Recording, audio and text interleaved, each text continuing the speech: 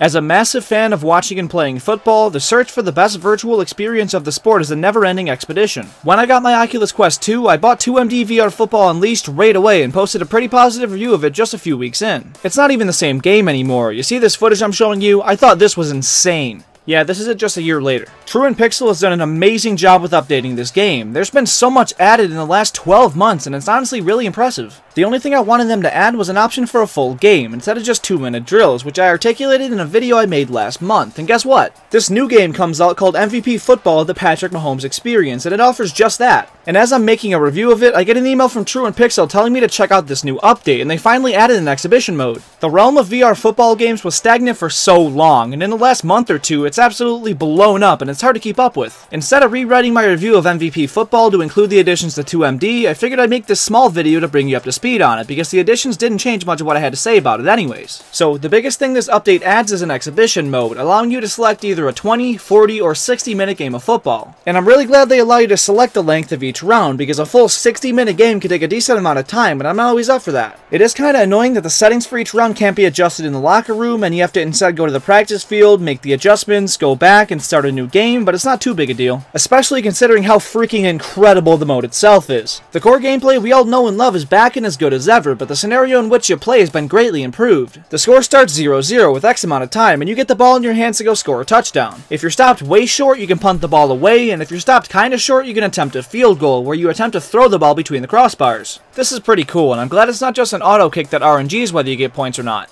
Anyways, when the other team gains possession, however that may be, the screen goes black and shows you what the other team scores, if anything. Then it cuts back to you on the field and you're able to take another crack at the end zone. While it does indeed get the job done, I'm not a huge fan of the screen just going black when the opposition has the ball. I want the option to watch. Sure, it'll be skipped most of the time, but this way just leaves it feeling a little empty, and that's one thing MVP Football does really well. You can actually watch the other team try to score, and while the charm wears off relatively quickly, the option leaves the experience as a whole feeling more complete. And it doesn't help that the game isn't split into quarters either, nor do you have timeouts to help manage the clock. These are small things, but definitely things that would make the mode as a whole a lot better. The only other thing I'd want added is a way to change your 8 plays at some point during the game, whether you get access to the drawing board at halftime or a way to store plays in a playbook that you can access on the sidelines. With a full 60-minute game, the same 8 plays can start to feel very repetitive, so I think an addition of something like this is needed now more than ever. I've got to give them huge props for adding this little TV in the locker room though, because it shows you how to perform some maneuvers that are less than apparent, especially to newcomers, and it's a game changer. Even I didn't know you could actually hand the ball off, but yep, this shows you how and it works pretty well. In a 2-minute drill situation, it isn't an important thing to do, but in full games, there needs to be some way to run the ball, and it's great that they made it clear how to do it. The other big thing they added is a QB challenge mode, which is pretty much the practice field on steroids. There's giant targets swinging from the ceiling and receivers running routes everywhere, and the cool thing is they don't adjust to your throw to make the catch. They stay on their path and require extreme precision and timing to hit. They also added this clipboard that gives each player a name, as well as strength, size, and speed stats, which is neat. Still no online play, but that's okay. This update was massive, and that gives them something to work on, right?